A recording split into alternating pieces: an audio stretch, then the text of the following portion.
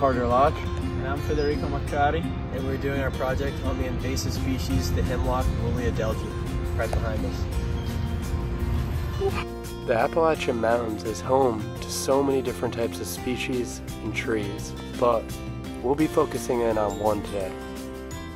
Eastern hemlock is a really dense and evergreen tree.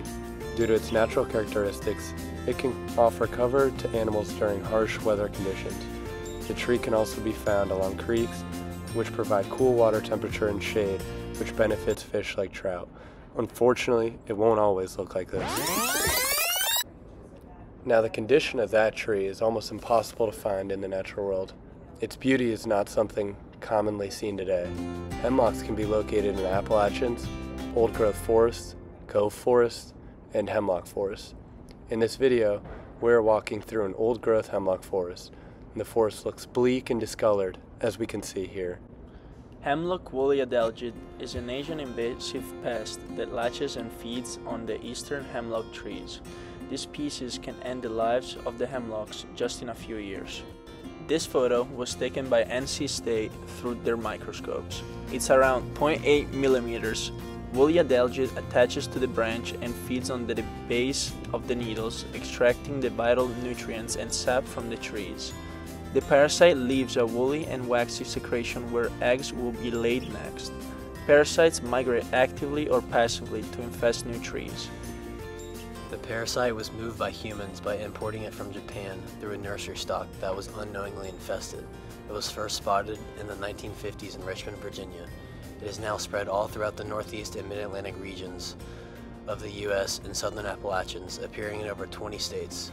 Although Asian hemlocks have built up a generational resistance to the pathogen, American eastern hemlocks have not.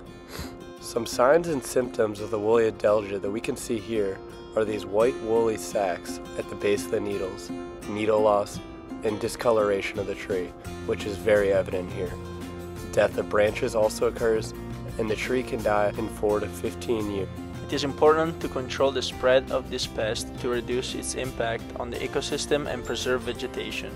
Chemical and biological treatments such as insecticides and importation of natural predators are the most used techniques.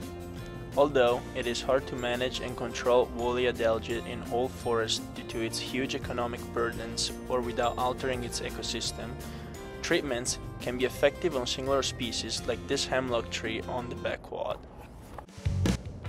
Impacts of losing the woolly adelgid on eastern hemlocks can lead to pretty drastic forest changes, leading to increased erosion, loss of winter cover for native animals, reduced shading of streams for fish and other aquatic animals, reduced food sources, increased heating and cooling costs in our residential areas, and others impacting both our residential and our forest areas. Go out and see this beautiful tree before it's too late. It is important to understand the consequences of invasive species in our ecosystems. They can completely change the dynamics of our forests and neighborhoods, which end up impacting the animals that live within them.